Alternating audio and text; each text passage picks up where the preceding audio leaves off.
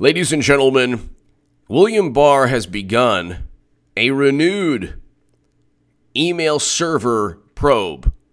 This is a email server investigation, not emails. It is about emails, but where are they coming from and where are they going to? This is going to be a repeat of 2016. Today you had a fantastic appearance by the Golden Muumuu. She was absolutely lovely and wonderful on CBS with Chelsea, and she looked great. And she said exactly what she had to say. And then Kamala Harris today praised her. Everyone's writing now that Clinton is going to run. It's just a matter of time, whether she runs a day before Super Tuesday or tomorrow. There are no filing dates. People say, well, there's a date for this certain state. They rigged the primary. There was no 2016 primary. Bernie Sanders was cheated, and they blamed Russia. You think they're worried about paperwork? You think they're worried about paperwork, doing things by, by the book? They write the book. Donna Brazile talked about this in a Politico. So it's taking place. The CBS appearance was interesting, and it just paves the way for, Clinton is going to run in 2020. She's going to be the Democratic nominee. They have nobody else. Nobody else. If they were interested in Warren, they would have not cheated Bernie. They wouldn't have cheated Bernie Sanders. So that makes no sense at all. Furthermore, how many people have ever brought up the DNA test with Warren?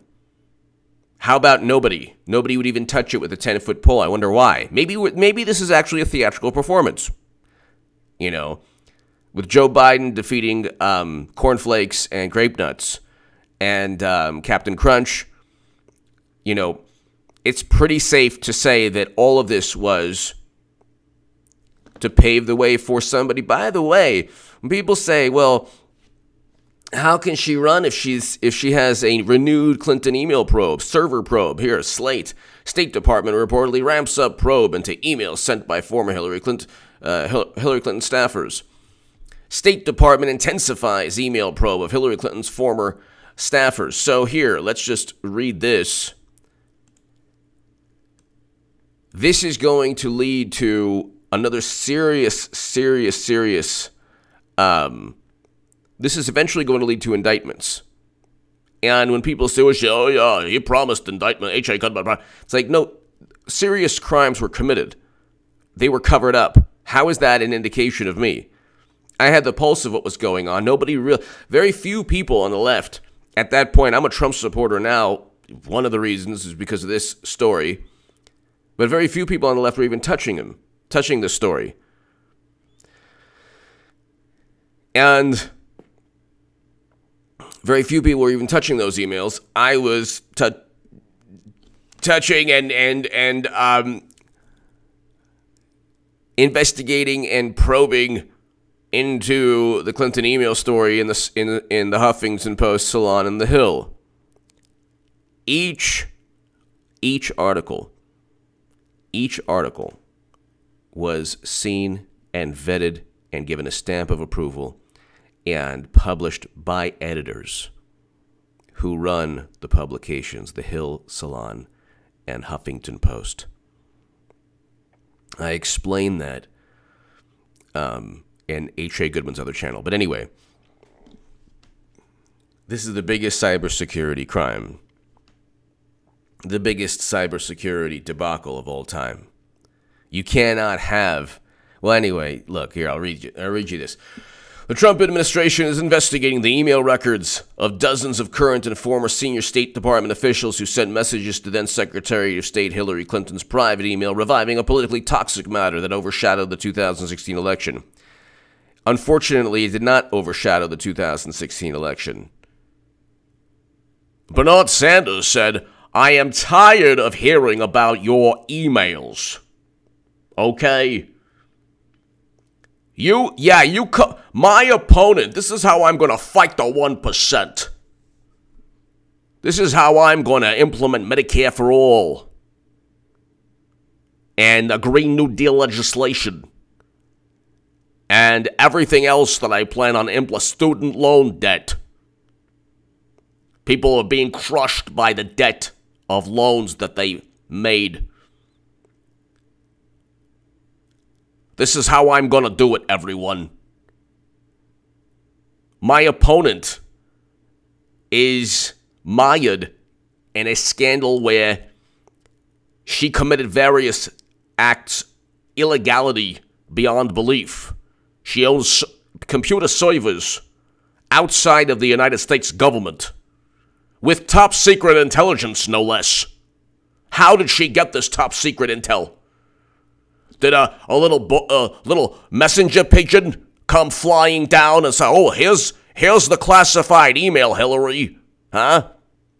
That little bird that flew down on the podium that was picked off by Deborah Wasserman and probably eaten by Robbie Mook and Brian Fallon live. You think that she had little flying creatures give her the emails? No. They found a way to either plug in their servers into the United States government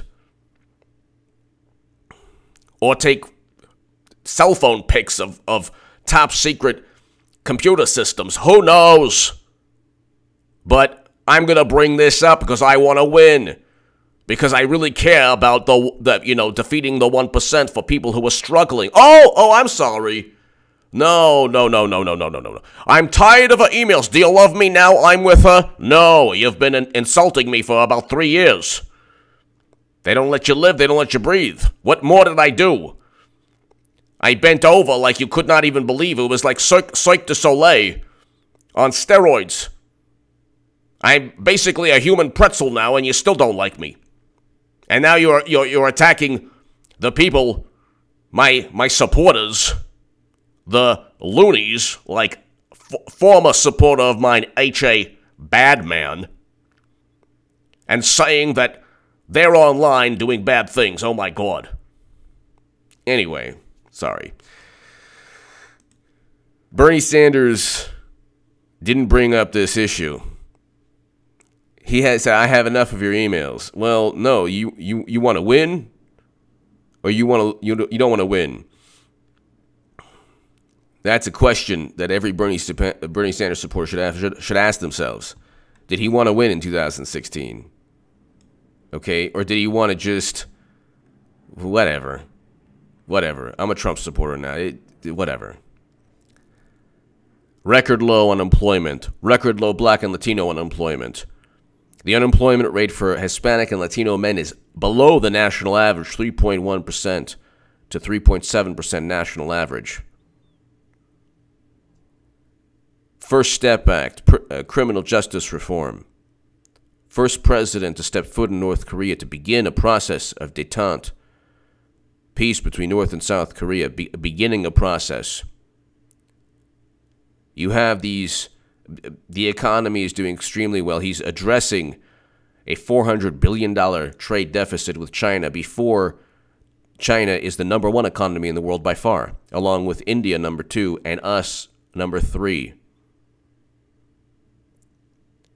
When it's a $1 trillion or $2 trillion trade deficit, China will have zero incentive economically to fix or to address currency manipulation or dumping of steel or unfair trade practices. They don't. They barely have incentive now. The future belongs to China and India. It does not belong economically to the United States of America. And Trump knows this. But anyway, he's doing things that other that Democrats don't want to do, and he's going up against corrupt intelligence officials, the same ones who fabricated and set him up and set up Michael Flynn and set up everyone around him and covered up Clinton's numerous crimes. They have to make everything morally relative because Trump's personality is a crime in and of itself to them. Let's put it this way. Many of them know that President Trump, his personality, that Trump didn't commit any crimes. They know that. They don't care. Their vantage point is that his personality is so egregious that no matter what good he does, and no matter how many corrupt intelligence officials there are, as long as we can get him out of office, there's a higher good. The problem is that they will lose again. Clinton is going to be the 2020 nominee. They don't have a political party. There's a machine that is bolstered, propped up. There aren't even Democrats' constituents that really get along. The Democratic Party doesn't get along with itself. There are like 10 different factions that don't get along. And without the corrupt intel chiefs like Comey, Strzok, McCabe, Clapper, Brennan, and media, they don't have a political party. They're not running on Medicare for all. But anyway, look. As many as 130 officials have been contacted in recent weeks by State Department investigators. 130 officials. 130 officials. That is, it's game, set, match, people. What are the chances one are going to spill the beans? They know what's going on. Okay? These 130 officials, you're not talking about, Comey and Clapper and Strzok and Brennan. And even Andrew McCabe's going to get indicted soon, but you're not talking. These are 130 lower level officials that don't have the pull, that don't have the millions of dollars for the legal team that McCabe has, or the quid pro quo, however he's paying for his legal team. As many as 130 officials have been contacted and whatever. Obviously, the way that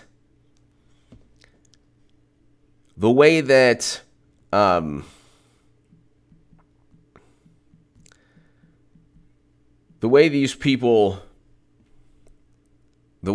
conduct business is that for Andrew McCabe, for example, he lied 3 times under oath, specifically because his wife was given $700,000 from Terry McAuliffe. That's why he leaked the information for self-serving purposes to the Wall Street Journal, which James Comey is willing to testify against regarding, telling him, I let you leak the information. CrowdStrike is outsourced by Democrats. They literally write them a check. The dossier is purchased by Hillary Clinton.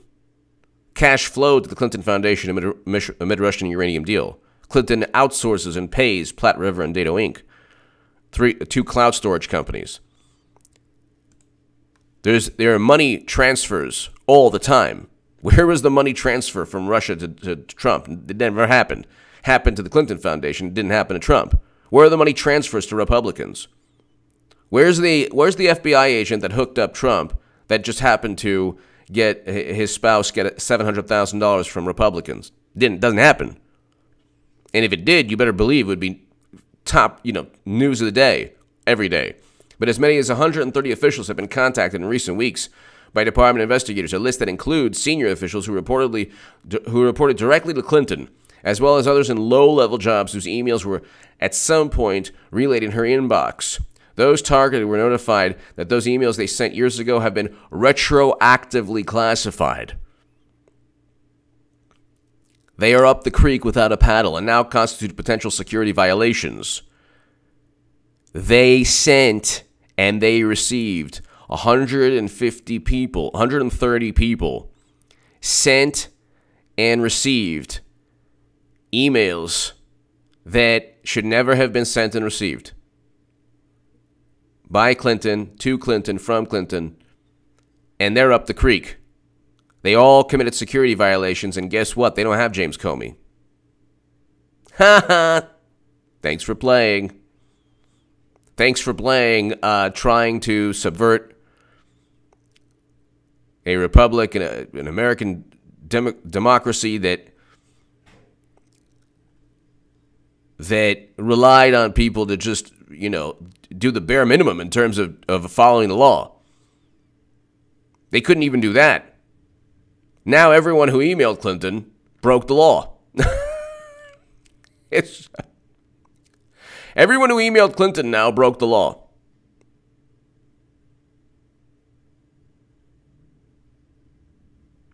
Do you realize? Let that sink in. 130 people broke the law now. Those emails are retroactively classified. That's what they did to Jeffrey Sterling and others. Oh, they retroactively classify emails all the time to get put people in prison. Obama's administration did that. So, and you best believe that of those 130 people, at least 10, 15, 20 had emails born classified. How did they send emails that were classified or important or sensitive in nature to Clinton? If she had a .com email address. In the government, you're supposed to only give important information to .gov. She had top secret intel on her servers. How did it get there? These 130 people very likely know, and they've committed Espionage Act violations. Isn't that fun? Give me your thoughts below. Share this segment. Thank you very much. Check out H.A. Goodman's other channel right now.